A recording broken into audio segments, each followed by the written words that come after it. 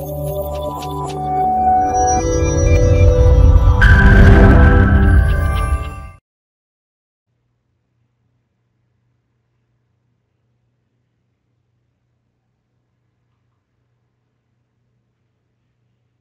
everyone, myself Rectifier. Welcome to series lectures of Basic Electronics. I hope you have enjoyed my last lecture, which is based on full wave rectifier, because today we are going to discuss about bridge wave rectifier along with filter. So if you haven't seen my last lecture, then you can click on this I button. So let us start with bridge wave rectifier, or we can say bridge rectifier with this chart. Here we can see this is the classification of rectifiers. Rectifiers are classified into two types. First one is half wave rectifier and second one is full wave rectifier. In full wave rectifier, it is divided into two types. Number one, full wave rectifier with center tap transformer, and another one is bridge rectifier, because here this is the full wave rectifier. That means we will get full wave output. So this is known as full wave rectifier, as we discussed in our previous lectures. So here circuit diagram is little bit different. So let us discuss about full wave rectifier and with bridge rectifier. So let us start with its construction, or we can say circuit diagram. So here this is the circuit diagram of full bridge wave rectifier. Here we can see there are four different types of diodes are used, along with load resistor and step down transformer. Now in this circuit diagram we will enter input waveform, or we can say AC waveform from the input side, and we will get output from the RL, across the RL, that means load resistance. So here we are going to discuss about two different waveforms.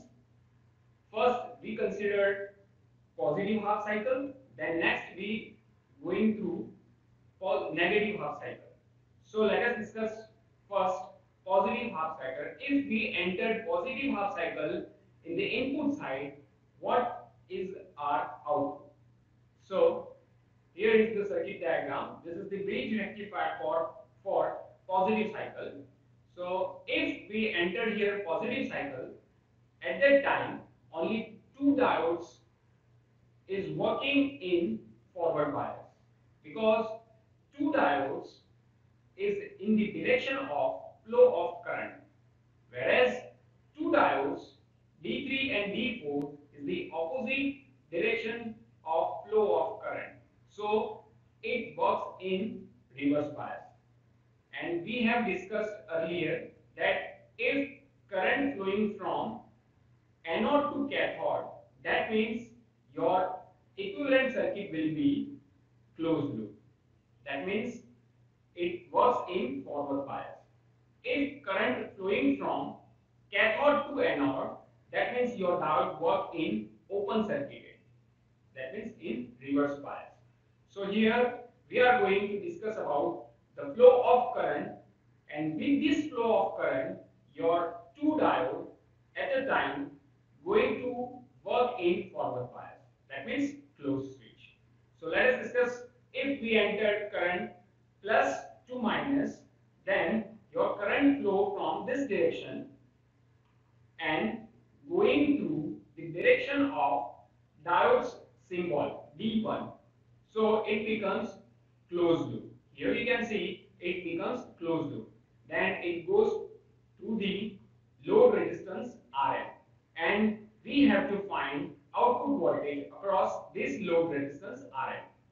Now it goes through this terminal, and now we can see it passing through the diode D2 in the direction of flow of current. So D2 works in forward bias and going through this negative polarity. So basically here current flowing from positive to negative. At this time we have to measure voltage across load resistance. And what what will we get?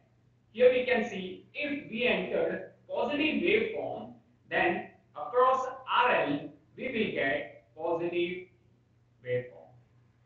That means similar as we entered in input. So our output will be positive half cycle because current always flowing from upper to lower, plus to minus formation.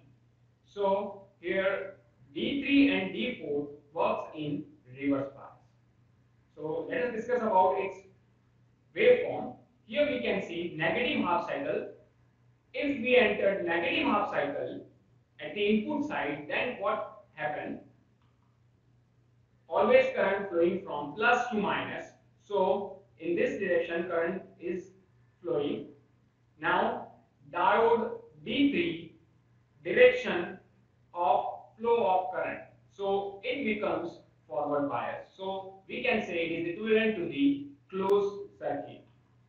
So like this, and it passing through the load resistance RL, and across this load resistance we will get our output.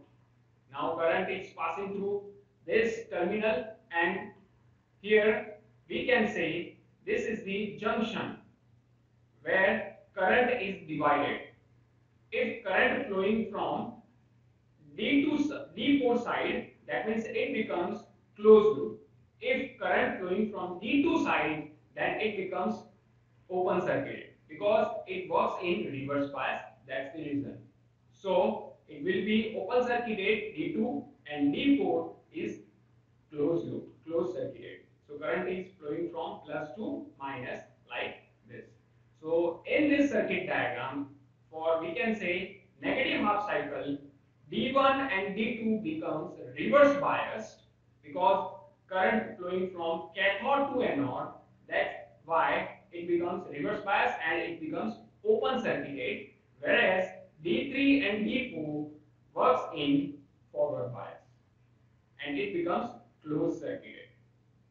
So now we are going to discuss about output voltage. If we enter negative half cycle, but here we will measure our output across the load resistance RL.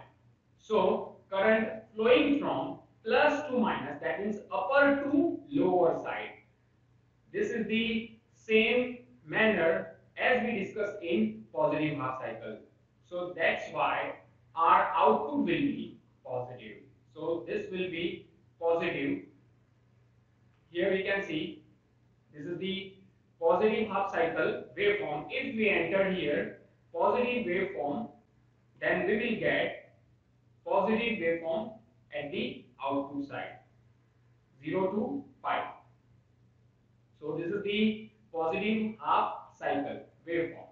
Now for negative half cycle waveform, if we enter negative portion pi to 2 pi, here this is the pi to 2 pi, we will get positive waveform because it is the same as the we discussed in positive half cycle. So current always flowing from plus to minus. So here we will get positive. Again, if we enter negative half cycle, then we will get positive at the output side. So this is the waveform for negative half cycle. Now let us discuss about final waveform. If we enter positive waveform and negative waveform both together, then output current will be like this. For positive, we will get positive. Negative, we will get positive as well. Here we can see, but its amplitude is lower than the voltage. Why? Because here I is equal to V by R. Now here I is equal to Vm by Rs plus twice Rf plus Rf. That means here Rs means reverse resistance, Rf that means forward resistance. Why here twice? Because at a time two diode work in forward bias. So twice Rf plus Rf, that means load resistance. That's why here we can see its amplitude is lower than the voltage. Now talking about voltage, output voltage, so we will get like this: output voltage, positive, positive, and here we can see for first positive, at that time diode D1 and D2 is on, whereas D3 and D4 is off. For second half cycle, D3 and D4 is on, whereas D1 and D2 is off. Similarly, we can see here.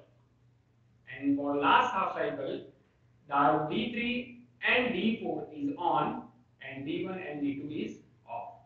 So this is the overall output for the bridge rectifier. So this is the bridge rectifier. Here we can see this is the bridge rectifier with filter.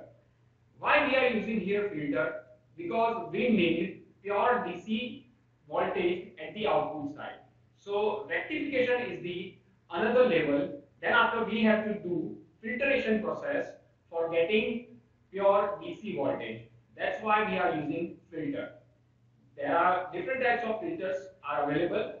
Here we can see bridge rectifier with filter, and there is one change across RL, across load resistor. We have to connect one capacitor. With this capacitor, we will get filtration process with our output side. So if we enter this input at the step down transformer, current flowing from diode D1 and D2, and we will get output as we discussed earlier. But here capacitor placed, so that means capacitor work as a charging and discharging. First capacitor is charged, then after it becomes discharging. So we can see here one line that indicates capacitor is discharging, then after upper line shows capacitor is charging. When capacitor is charging until the voltage is higher than the input voltage, at that duration capacitor is charging. So here we can see we are going to use step down transformer, diodes D1, D2, D3 and D4, load resistor, and main component for the filter is capacitor.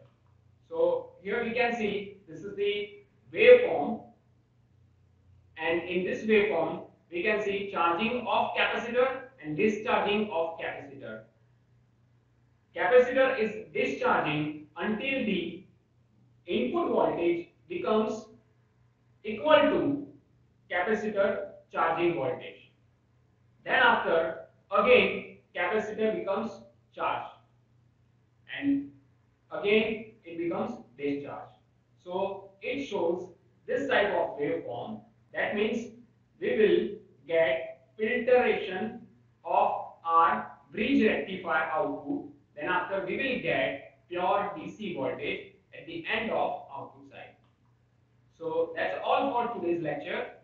So if you have any queries related to bridge rectifier and filter process, then you can mail me on this email address. Till then, keep learning, keep reading. See you soon in coming lecture. Thank you.